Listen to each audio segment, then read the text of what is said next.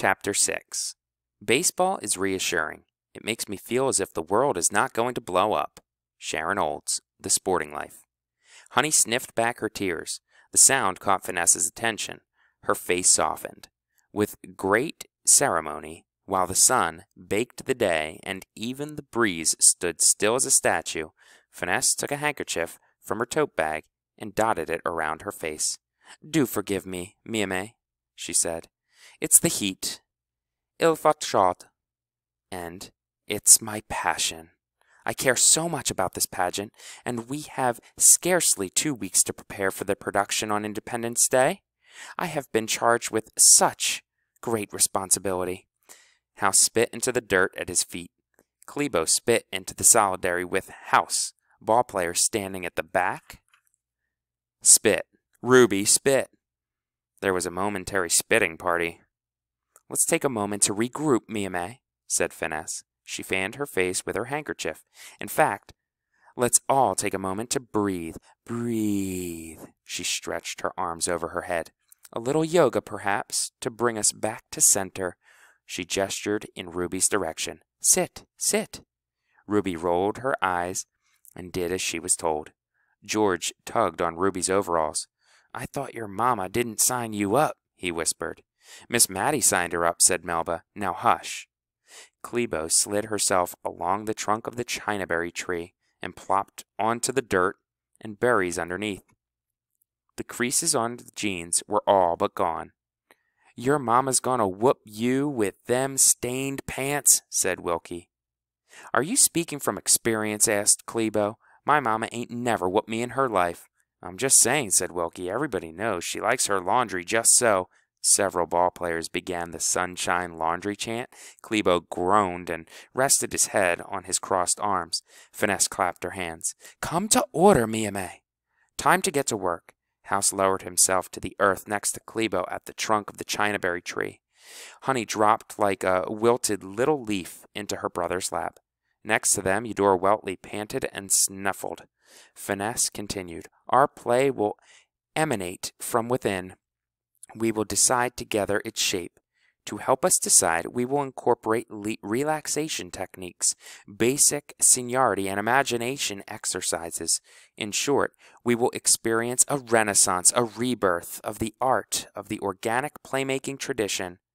We will honor Aurora County, a county full of American towns. On America's birthday, we will celebrate our wonderful past and our glorious present. Every detail of our lives here in Aurora County is important. She took a deep breath, smiled broadly at Honey. "For instance," she said, "you want to dance? And it's coming to me. Let me see." She put the back of her hand onto her head and did small fainting backward move and righted herself. "Yes, I've got it. How do you feel about the dance of the Moon Pie Fairy?" she asked. "I can see it now." Honey sat up straight and spoke with great hope in her voice. "Does she wear tap shoes?" She leaned forward to hear the verdict. "Fairies wear wings and sparkles," said Finesse with finality. "And they dance barefoot." Honey burst into tears. Finesse clasped her hands under her chin and gave Honey an asphyxiated look. "Please don't cry. You must learn to trust my direction." Honey sobbed while Finesse babbled on. Eudora Weltley crept on her belly toward Honey and snuffled her snout into Honey's lap. House patted on both the dog and his sister. Maybe he could strangle Finesse later. He glared at her as she postured in front of everyone, like she was a queen bee, and they were her drones. She probably would live to be older than Mr. Norwood Boyd. She'd probably live to be 100. "We're sinking like the Titanic," moaned Clebo. "Now what?" Finesse lifted one leg and pointed her toe for effect as she demonstrated various modern dance possibilities. "I wanted to be a tap dancer, House." Honey whispered to her brother in a jagged little hiccup. "I don't want to be in this pageant." "Everything's going to be all right, Honey," said House. He gave Honey to Clebo, who patted on a patch of grass underneath the chinaberry tree. Honey and Eudora both crowded onto it and rested their weary spirits. House rose to his feet. "Look, Francis," he interrupted Finesse's discourse on the benefits of unscripted skits and spontaneous combustion dialogue. "Excusez-moi?" Now that he was standing there, he cast about for something to say. "We're melting out here. Let's go into the schoolhouse." Finesse shook her head. "There's construction in there. We're not allowed inside." Melba Jane raised her hand. "A question," said Finesse, delight in her voice. Melba swallowed. "Is it true that the new stage will have footlights?"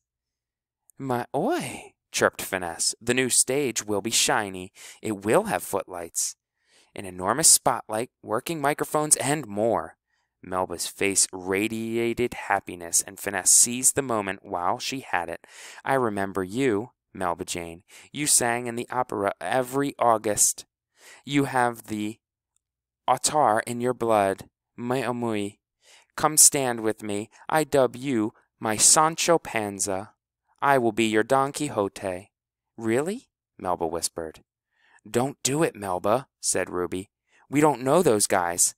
But Melba rose, entranced, and floated towards her Don Quixote.